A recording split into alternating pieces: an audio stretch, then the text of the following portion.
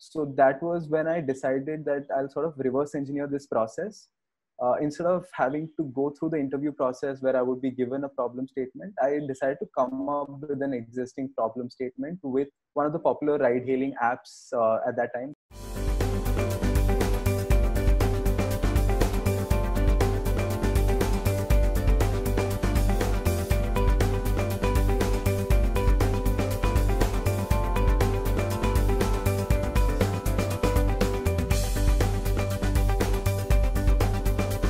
Welcome back to Engineering Aajkal. Today we have someone really interesting with us. He started his engineering journey in BITS Pilani. He has also worked on some interesting projects, one of them being Hyperloop. His name is Prithvi Shankar. He has co-founded Urban Stack, a boarding pass app, and he is currently working as Associate Product Manager at OLA. So Prithvi, tell us about yourself. What is this whole journey like? From where did you start and how has it become to what it is today?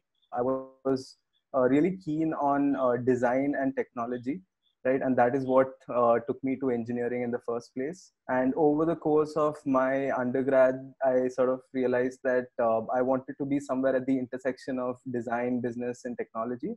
And that is what really led me to eventually, take part in various prize incentive competitions, hackathons, case studies, so on and so forth during college, and then ultimately take up a job as an associate product manager.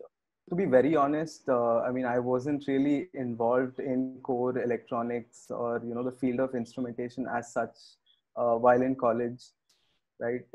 Although my decision to sort of take up electronics as a discipline, came more as a rebuttal to my dad's pressure of take up mechanical engineering, and because he was a mechanical engineer himself. So I said, you know what, like I'll do something else. And that's the reason I took up electronics. It wasn't anything special. You started at BITS Pilani, which is one of like the top engineering colleges in India. So can you tell us about the whole college experience, committees that you were part of, and like anything regarding that? As soon as I joined BITS, I realized that, Pilani being such a remote city, you sort of end up living in this bubble of only your batchmates and your professors. And, the real world was so much farther away from you. So I took this opportunity, so that there were things like fests, college placements, so on and so forth going on. That was when the actual outside world would interact with the town of Pilani. I was part of the department of sponsorship for our college fests. And that was the first time I sort of got an exposure into the field of marketing and creative design, right? And eventually in my final year of college, I was also involved with the placement committee. Although I'd opted out of the placement process myself, I also wanted to get an understanding of the placement scenario. What are the companies that come to recruit freshers? What are the skill sets that they look for in freshers? So that was what led me there. Talk about the Hyperloop project. So, you were part of this when you were in BITS. So first of all, tell us about this opportunity. Like, how did you get it? Like, how did you stumble upon it, basically? This was around 2013 when Elon Musk had sort of made this announcement for a completely new mode of transport, dubbing it the Hyperloop, calling it the fifth mode of transport, right? And sometime in 2015, he sort of introduced this concept of a 1 mile long test track that SpaceX was going to build in front of their headquarters, and invited university teams from all over the world to submit designs for a scaled down Hyperloop pod prototype, which could eventually be tested on that test track, right? And this was fairly exciting to us back then, right? And as you know, Elon Musk is one of those people who, as an engineer, you would want to be somehow involved with the man's ideas, right? And let alone meeting him in person, you want to somehow get yourself involved with whatever he's doing. So that was how it started. So we decided to take part, and ultimately, and over the course of about a year and a half, fortunately, we made it through to the finals as the only Indian team and among the two teams from Asia. And eventually we made it all the way to Hawthorne, California, met the man, and presented our pod prototype to him. So that was a great deal for us. So, like, you were a co-founder of Urban Stack, which is like a boarding pass app. So, first of all, tell us about this thing. After coming back from the US, taking part in the competition, one thing that we realized that we could continue working on the Hyperloop, but I think that project was pretty much 10 to 15 years, ahead of us. So what could we do in the meantime that could sort of help fix existing problems in the Indian transportation infrastructure? So one thing that we realized was that the current public transport infrastructure was broken, right? The experience wasn't as seamless as traveling by Uber, and that is the reason why a lot of people move from using public transport to opting for single occupancy vehicles, right? And that was when we decided that we'll build this solution, which was digital boarding pass app that could seamlessly work across both public and private modes of transport to integrate both the payments as well as act as a GPS tracking device to make the whole transport infrastructure more on demand and predictable. And there was this competition organized by World Resource Institute and Toyota Mobility Foundation called the Stamp Challenge Station Accessibility and Mobility Program that we ended up winning. So we got this grant to do this pilot project in Bangalore. And we moved out to Bangalore for about a month, pulled off this pilot, and then we also got an interest from the Delhi state government.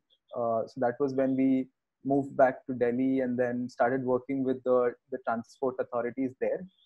But what ended up happening was that things weren't moving as fast as we had expected them to, and especially in something like transportation infrastructure.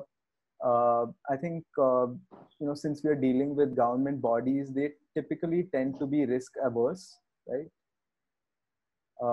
So that's what ended up happening there, and the entire team got demotivated, and we moved on to pursue higher studies and take up jobs. So you are now working as associate product manager at OLA. So first of all, Hyperloop, Urban Stack, these are all transport related. Then you plan to join OLA. Was it like intentional that I want to be in the transport area? It was slightly intentional, right?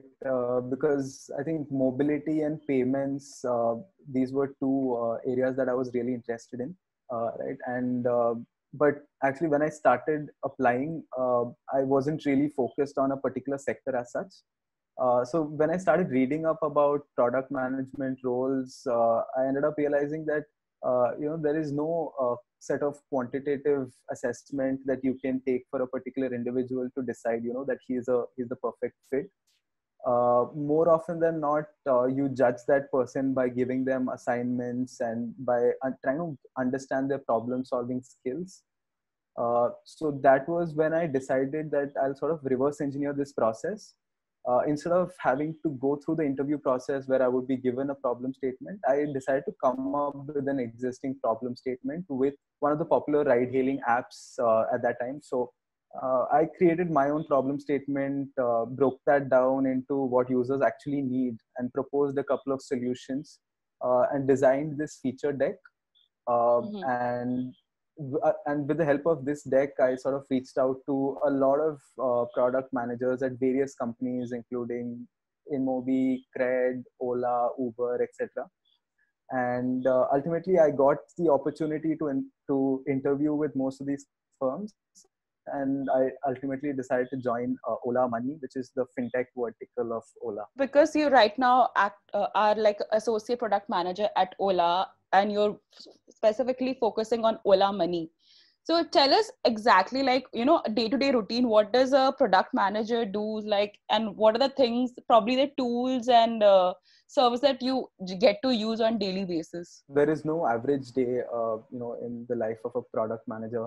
But typically how it works is, in the morning, you sort of sync up with your business team, try and get an idea of how the business performed the previous day, and then get a sense of, what are the problems that need to be tackled, and then move on to, attending your daily engineering stand-ups to try and get an idea of, what your engineering team is up to, what is getting released, and what requires some certain amount of intervention.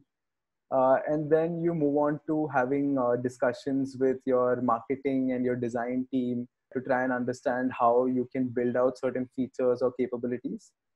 And yeah, I think that's about it. And of course, you do end up writing a lot of documents and working on a lot of Excel sheets. That you look at data, you try and gather requirements from various teams, you put that together. So what are the major skills does a product manager require to do their job perfectly? So I think there are certain things that can definitely help. Like being from a technical background definitely helps, right? And in understanding how these products are built, and not just that, design is also an important aspect of a PM's role. So having some sort of hands-on experience with tools such as Sketch or Figma, Illustrator, etc., also helps. Another thing is, I think what is more fundamental is how you look at problems, and what kind of metrics would you look at in order to gauge the success of a particular feature or a capability that you've rolled out. So, okay, thank you so much, Prithvi. I am damn sure whatever you have said is going to help students who of the future, and it will help them gauge their own path and understand their mistakes and learn from it. Thank you so much. Thank you so much.